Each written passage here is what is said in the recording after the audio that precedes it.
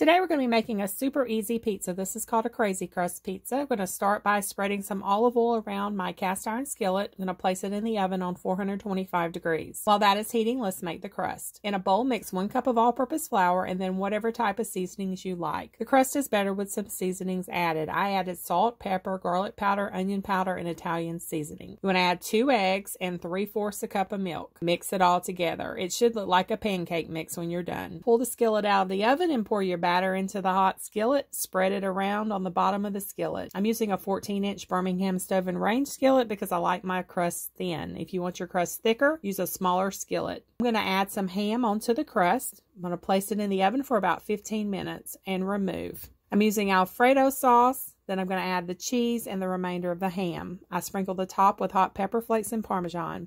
Place back in the oven until the cheese is nice and melted, and there you have it, a nice ham and cheese pizza.